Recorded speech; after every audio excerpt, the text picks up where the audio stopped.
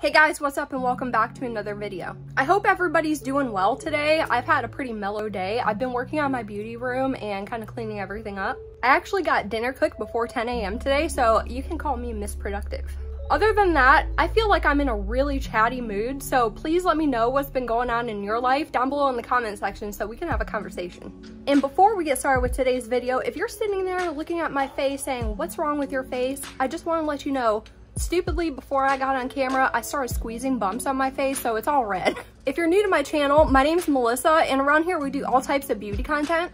For instance, today's video is an in-depth review and a tutorial featuring this palette right here, and this is from Natasha Denona, and this is the Camel Palette. The first part of this video is going to be the tutorial part, and then the second part of the video is going to be the in-depth review. So of course, if you're interested in hearing my experience with this and my personal thoughts, then stay tuned for the second half of this video. Now, before getting too deep into it, I just want to let you know that this is the most used palette in my entire collection. I use this palette all the time. I love it. This is a truly neutral palette, so it doesn't lean too warm and it doesn't lean too cool. And also, this is the bigger mini size, so you can get the truly mini size ones for about $25, and these bigger minis cost $48. We'll break down the prices more in the cost evaluation part of the video, but I just want to give you a little heads up onto how much these kind of palettes cost. So guys, this past weekend was my son's first ever homecoming dance. And of course, my husband and I had to go and we had to take all these fancy pictures and everything. So I had to dress up and this is what I wore. As you know, with my eyeshadow looks, I kind of like to go really bold and crazy. But when I'm going to a really special event, I use this palette because I like to keep it toned down. This is the absolute perfect palette to tone down a look, and we're going to get right into the tutorial right now.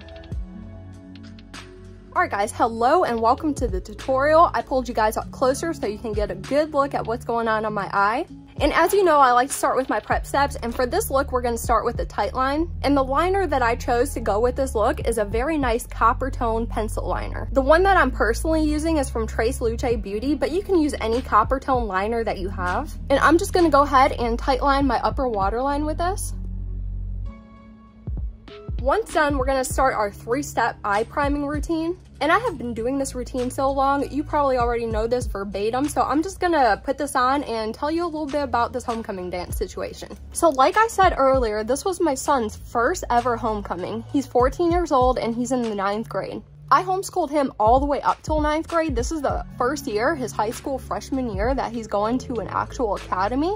So I've never had to worry about dances before. So, you know, this is all new to us and everything. Well, the thing is, I have really, really bad anxiety, and my anxiety gets even worse when I'm amidst a group of people. I hate meeting new people. I get so scared, I shake, and I have a breakdown. It just freaks me out and I just can't handle it. So we had to drive about an hour away to go take all these fancy pictures and everything before the actual dance started at 7:30. And his class only has about 18 people in it or so, but all the parents were there, all the grandparents were there, all the dates were there. And of course, my son had his first date with this girl, and I've never met her before. And by chance, she's in a grade lower than he is, so I shouldn't have anxiety about it. But of course, I was having just a natural anxiety about meeting his date. And of course, before a fancy dance, you're supposed to get the girl a corsage. So I texted one of the moms in the class that knows everything, and she said, no, we're not doing corsages, we're doing bouquets. And when I was in high school, I've never received a bouquet. I've never bought a hand bouquet before. I had no idea what to do. So my husband and I went up to Kroger and we just bought a bouquet of flowers. We thought that was just what you were supposed to do. So come to find out, we get to Lake Blackshear to take the pictures, and everybody has their bouquets, and these are floral bouquets from a florist. They have the most beautiful flowers in them, perfectly arranged, and these things probably had a cost between $50 and $60. And here we show up with this stupid little bouquet of flowers that goes into a vase costing $7. We had to hand over these flowers to this girl. It was so embarrassing. But on the flip side, her and her mother forgot the little flower bouquet or something that goes on my son's shirt. So it kind of worked out in the end, but I was still embarrassed. So for today's eye look, we're going to create a very standard, simple eye look. So we're not doing anything crazy, anything insane, anything out of the ordinary. I'm just going to go ahead and start with the middle shade and apply this above my crease like normal. So at the lake, we start taking pictures and we're there for probably about an hour.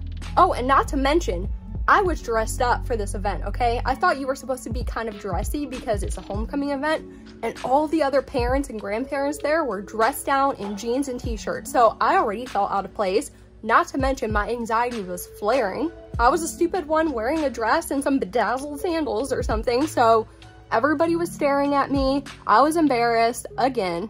I'm going into the very last shade in the palette, and I'm putting this directly into the crease, blending upward now. So about halfway through the pictures, I just can't handle it anymore, and I start getting very dizzy, and I feel lightheaded, and I start shaking all over. I know I'm about to have a breakdown.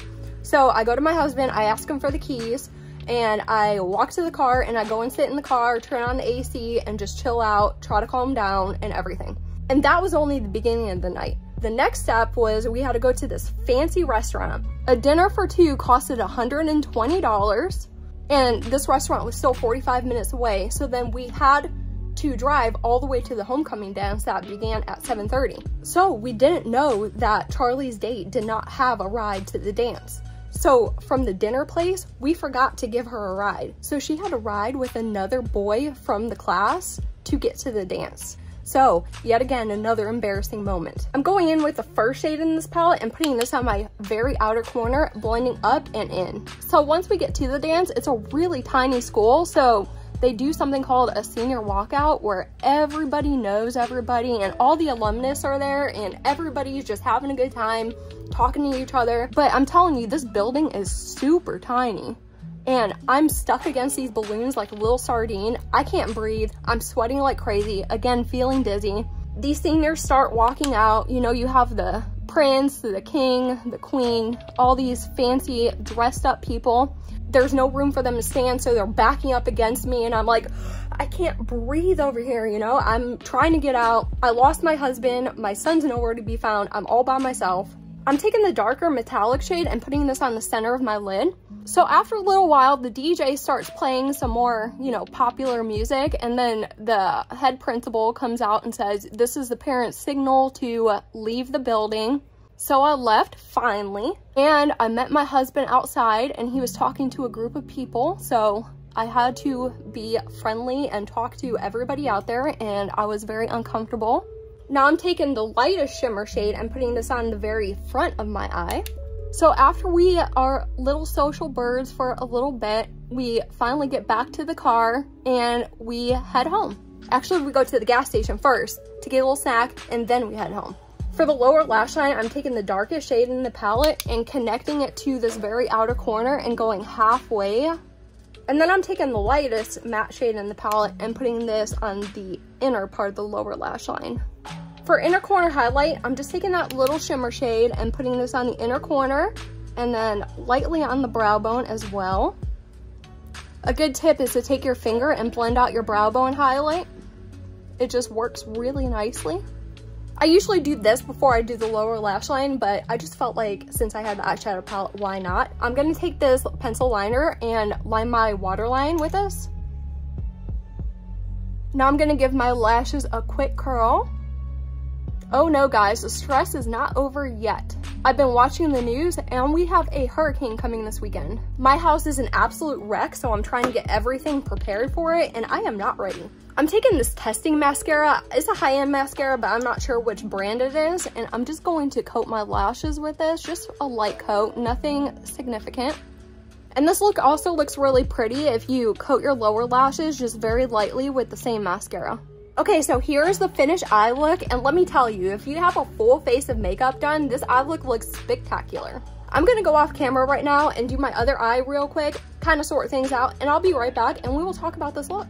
Alright guys, here's my finished eye look using the Natasha Denona Camel Palette. Like I said, this is my most worn eye look and my most used palette in my entire eyeshadow palette collection. That's saying something because I have a ton of palettes. Not only is this look super easy to do, but it's completely wearable for any outfit, any event, anything that you need. I think it looks a lot darker on the eyes than the palette would suggest, but I think it looks good either way. And lastly, if you're a true neutral lover, this palette is a must-have in your collection. So without much further left to say, let's get right on into the review.